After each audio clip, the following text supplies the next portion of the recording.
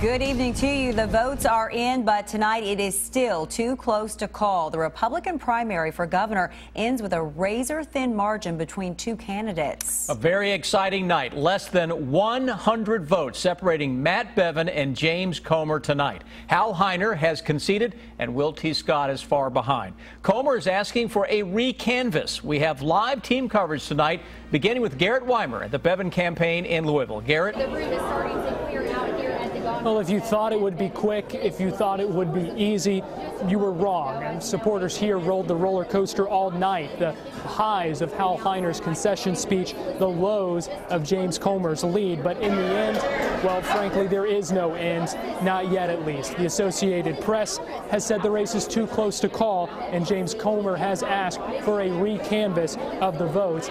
Tonight, Bevin called that his small lead an honor and a privilege and thanked supporters who were here inside the Galt House.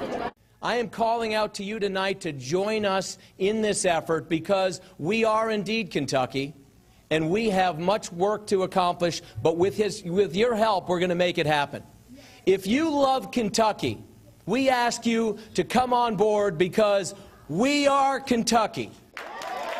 Bevin spoke for about 25 minutes here before his supporters, and a crowd that had been through so many ups and downs throughout the night actually remained enthusiastic throughout his speech, even joining him in a refrain of a tagline that he seemed to coin tonight, "We are Kentucky."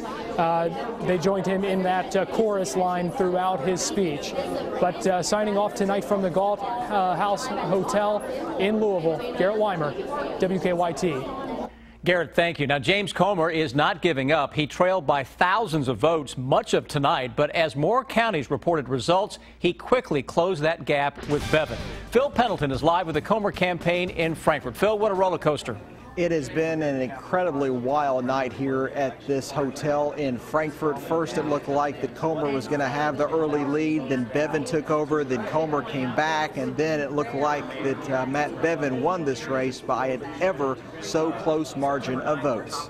Fighting all the way until James Comer says if the vote totals hold true, he will not be a sore loser, and he will support Matt Bevin this fall. We have so many people that have worked so hard. We overcame so much money. We overcame some bad press with some newspapers in the state. We overcame a lot. The mood inside the room was quiet, then loud and jubilant as it appeared that Comer had retaken the lead. At one point, supporters said that he had 150 votes with 200 more to count over Matt Bevin. But when the final tally was taken, Bevin had just over an 80-point lead. The young people, the people that held fundraisers, guys, we raised $2.3 million in this campaign. And again, James Comer says he will ask for a re-canvass because of the very slim margin of victory that it appears that has gone to Matt Bevin. But he says that if it holds true that Matt Bevin is the winner, he says, quote, "I will walk hand in hand with you to get you as many votes as possible this fall." Live in Frankfort, Phil Pendleton, WKYT. Thank you, Phil. WKYT political editor Bill Bryant says the closeness of the Bevin and Comer votes makes this a special night with no clear answers tonight.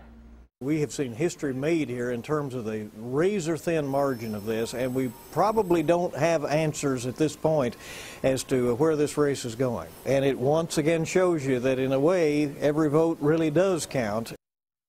So what happens now? There is no runoff election in Kentucky and no automatic recounts. State law allows for recanvassing only if a county clerk or a county board of elections sees a problem or if a candidate makes a written request to the Secretary of State.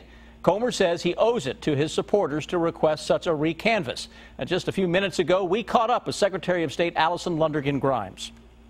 If a recanvass request is made to my office, we will make sure to process that expeditiously, whether it's certain precincts or county or statewide, and it will be held according to law May 28th starting at 9 a.m.